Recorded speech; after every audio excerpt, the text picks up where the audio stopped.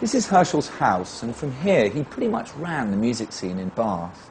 He taught, he composed, and he arranged the concerts at the assembly rooms.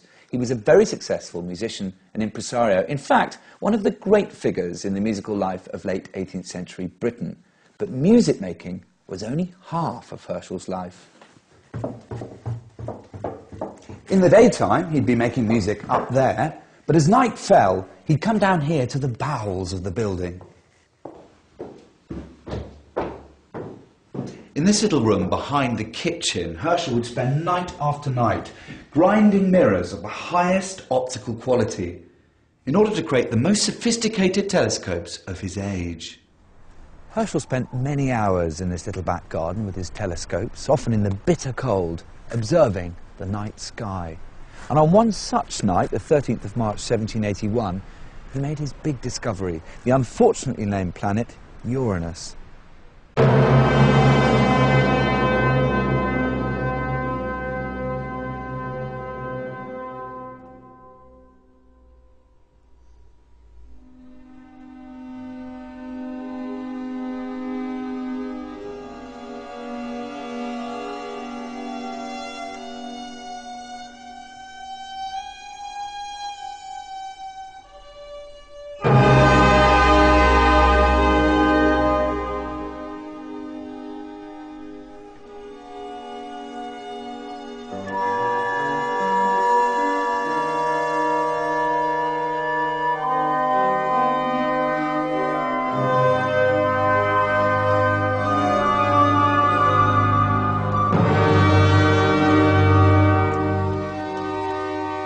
There's a man with a telescope in a field. Hi, Chris. Hiya, how are you? I'm good, thank you. But the first thing I've got to ask you is, how significant was it that Herschel discovered a new planet? Well, I think it was the most significant discovery of his century and several since. You see, for the whole of human history, the ancient Greeks, everyone knew there were 6 planets, the Earth and the 5 that you can see with the naked eye moving amongst the stars. And suddenly Herschel, with his giant telescope, adds not just a new star, not just a new fuzzy patch, but a new world to what we knew about the cosmos. Haydn comes to Britain, and he's heard of this celebrated astronomer, the man who's discovered Uranus, and of course he's dead keen to see him, and finally the two do meet. What do you think Herschel would have shown him? Well, I'm sure they talked about music, but I have this image as well of Haydn being led out the back of Herschel's house and into the observatory and shown these enormous telescopes with which Herschel was making his name. Well, Haydn was clearly absolutely, I mean, he marvelled at the actual sight of the telescope itself, let alone what he could see through it. And at the cost of it. He wrote down in his diary about how expensive this thing was and how much Herschel was making as a telescope maker. So there's clearly some mercenary. Maybe that's what they talked about. Maybe everything we've been imagining is ridiculous and they sat and compared bank statements for an hour or two. I'm sure they will have pored over Herschel's star maps, his drawings, probably the page with Uranus carefully sketched in. You can imagine the book being opened and passed round along with the scores. And perhaps they stood there on a rainy, miserable night like this, and Herschel maybe told Haydn what he wanted to show him. And maybe I should do the same. I wanted to show you an object called the Orion Nebula.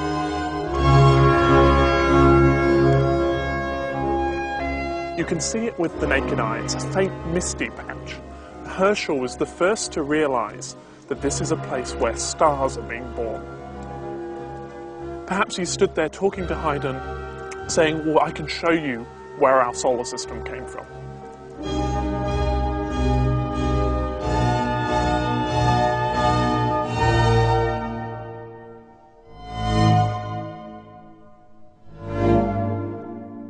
Was Haydn's depiction of the beginnings of our universe, many years later, the legacy in sound from that encounter with Herschel? Its extraordinary zero-gravity harmony takes us to the edge of the known musical universe. This is radical music. Herschel's career seems to me to be about expansions. You start with the solar system that we know, and he adds a planet to it. He doesn't remove the solar system, we add something.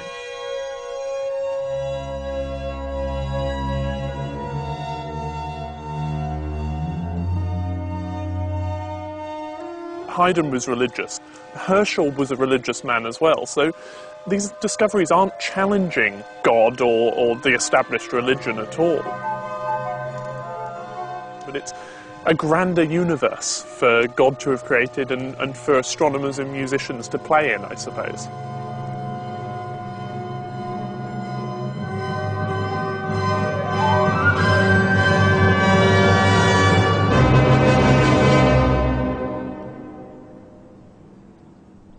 In 1792, Haydn's first British visit came to an end, and he returned home to Austria for just over a year. The son of a rural wheelwright, Haydn had trained as a choir boy at St. Stephen's Cathedral in Vienna. In his 20s, he'd gone into service with the Esterházy family in the small town of Eisenstadt, 30 miles southeast of Vienna. The magnificent Esterházy Palace was to prove the perfect laboratory for the young composer's extraordinary talents. So, Walter, am I imagining Haydn walking to work along this corridor every day? He did, yeah. He wasn't living in the palace, but this was his workshop. So to be there twice a day, speaking with the prince to get the wishes from him, what kind of music he wants to hear or what he has to prepare.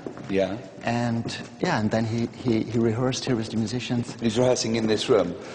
In this room and maybe rooms next to this. Right. So. Oh, my goodness. Oh, God. This is some adventure playground. Unbelievable. Yeah. I always say this is Haydn's Graceland. Yeah. And you can hear, the most beautiful acoustic. It wasn't like this, the acoustic, because the wood wasn't here. Okay. When he came in here, so he found this place, yeah? Wonderful hall, big hall. With a marble floor, though? With the marble floor, and this is not so good for acoustic conditions. So he asked the prince to put logs, wood on it, so that it's better for it. And now we find even the bills of the carpenters who did this in 1761. So Haydn asked for conditions to have the perfect situation. Like I said, it was a workshop for him. So you said, wow, when you came in here, yeah? So maybe Haydn did this well. And he had to compose symphonies for the prince. There were no symphonies before, so Haydn came here, and we have this famous number 6, 7, and 8 now, symphony, the Matin, midi, soir. Morning, lunchtime, and evening, and look up on the ceiling. That's what it is. We have l'Aurora, the goddess of sunrise, on the carriage, and we have here La Luna. And it's the evening, yeah? The evening goddess. And in the middle, this marriage on the Olympus, but it's noon. God, that is incredible. So, morning, noon, evening. Number 6, 7, and 8 now.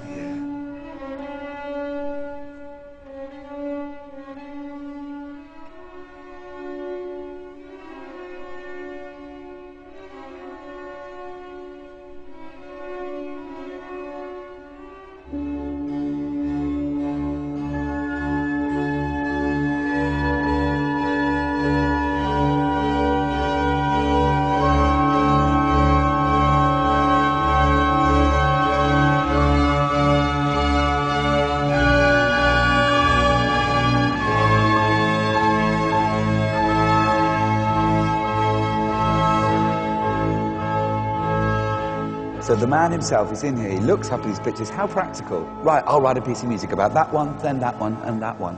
And in every movement, there are solo parts into it for his musicians.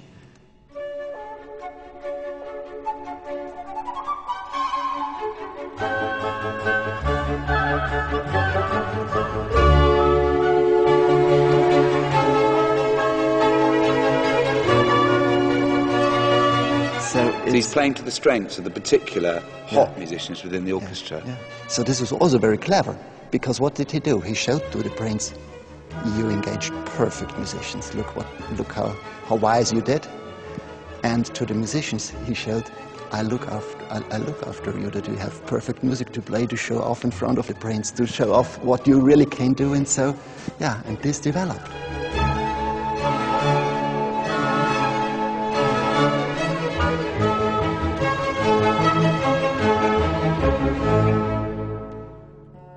Prince Nicholas of Esterházy could trust Haydn to keep him at the cutting edge of symphonic invention. But he also had a rather touching passion for an unusual and archaic instrument. What is this wonderful instrument? Well, it's called a baritone. It has 6 or sometimes 7 strings like this one. And they're tuned a little bit like a guitar or a lute. It's not easy to play. I mean, okay, if you play viol, there's one thing, but this thing... Now, hang on a minute. This is a whole other set of strings behind the set of strings you were showing us. Yes, and that can create problems. I mean, you have to work on that. So you're playing with the thumb of your left hand on the strings at the back? I plug them. Oh, it's all about multitasking. That's it. And that's the problem about it. So you can accompany yourself in the worst case.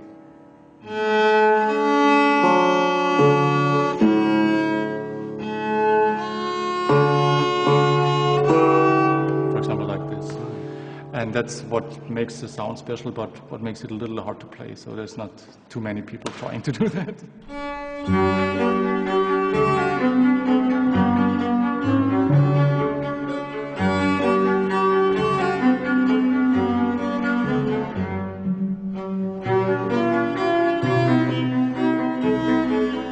You know, had the Prince not played the baritone, do you think Haydn would have written nearly so much music for the instrument? I'm sure he wouldn't have written anything. Because even in those times it was a very special instrument. After just a few years at Esterházy, Prince Nicholas rewarded him with the post of head of music, and Haydn was able to buy his first house just down the road from the palace. This is his house where he lived. So, and he worked from here, and we have this little thing here. Is that his piano? Yeah, his forte piano. Anton Walter built this from Vienna, was very famous at this time. I always say, please don't touch. Yeah, but being as I'm with you, what do you think? But I think we can manage this. So fantastic. Maybe you try. Have a try. Wow.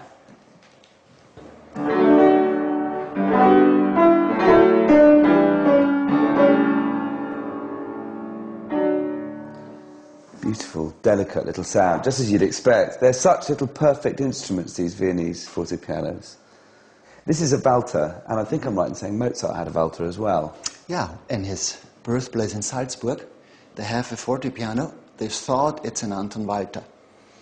And when this was restored, they found out it's from the same piece of wood. No. So they're brothers.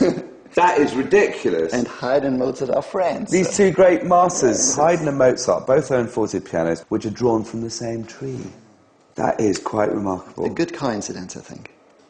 Look at this picture, yeah? So now that is the famous image of Haydn, isn't it? He's a younger man, yeah. Yeah. He's on his fortepiano composing. He's got a very kind face. Do you agree with that? He himself said, I'm not a handsome man, but women loved me anyway. But he was good-humored, and I'm sure you could see this in his face, that he loved to talk with people, that he was in peace with himself. And I think this is very important to understand also his music. He struggled, of course, like everyone struggles in his life. And you can hear it in his music sometimes, but it always ends in peace and with hope. It's always a bright future at the end. Well, it's a very interesting thing, because if you think about any piece of his music, of course it will have moments of melancholy, it will have moments of sheer high spirits, and lots of other things in between. But it never quite goes to that dark place that Mozart, say, does, where it's like he's gouging your soul out. He is more grounded, I think so. Where he lived, he knew he has a place in life. Maybe Mozart traveled too much as a young boy. Didn't he have a home? Haydn had a home, and he had this region here. Of course, it wasn't so easy for him, but I think this is very important to understand. He wasn't torn apart.